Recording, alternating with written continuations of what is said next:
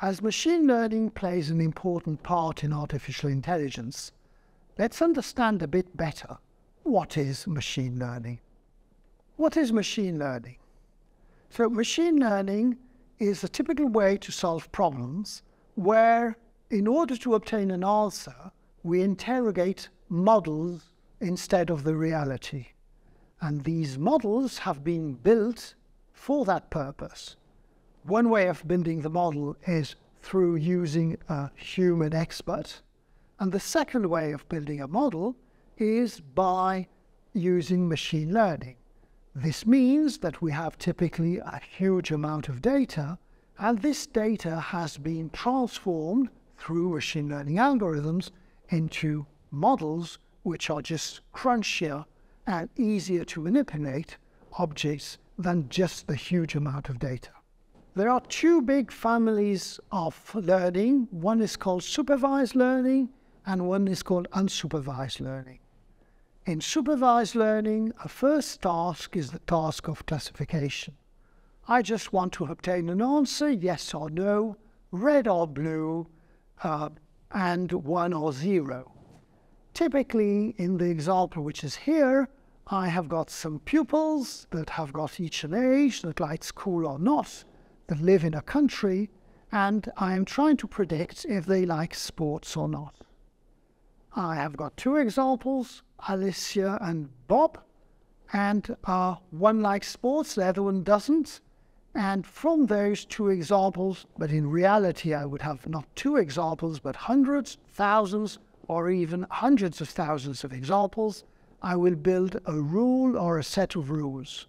There are many algorithms that will allow to learn different types of rules.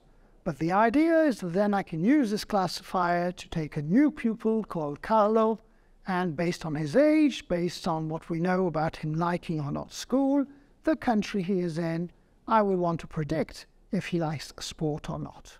This is then called classification. I could, instead of trying to just predict yes or no, predict a number, predict a value, perhaps predict a grade in the case of Alicia, Bob and Carlo.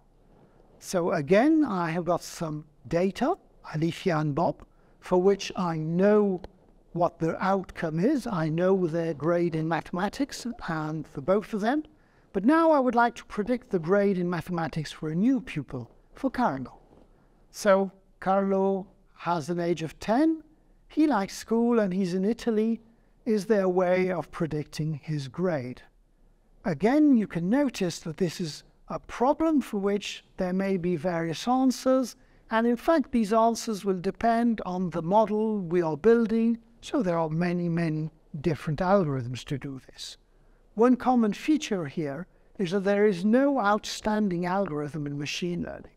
There are many different ones, and some will be better suited in certain cases and others in another. Unsupervised learning. Unsupervised learning is, as opposed to supervised learning, a case where the data from which we are learning doesn't have a known label.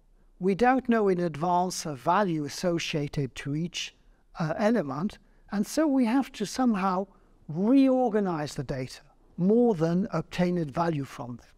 A typical setting is called clustering. In clustering, we are given data, we are given a way to measure a similarity. This is called a distance. We need to be able to say that some data is closer to another than to a third one. Then we're given a number, because we are being told to build a number, a given number of groups, and the goal is to split the data into groups in which all the elements of the group are close to each other, and on the other hand, the elements from one group are far away from elements of another group. Let's consider an easy example.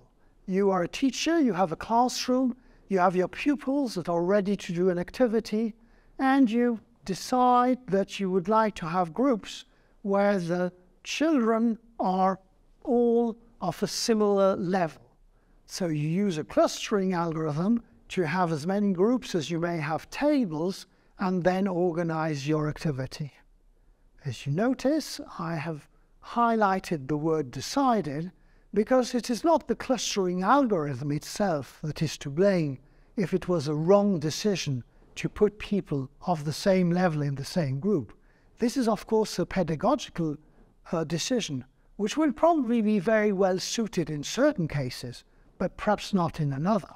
So like with all these algorithms in artificial intelligence, we want to understand the purpose of the algorithm before using it for an educational setting. So here is a set of techniques called reinforcement learning, which is neither supervised nor unsupervised.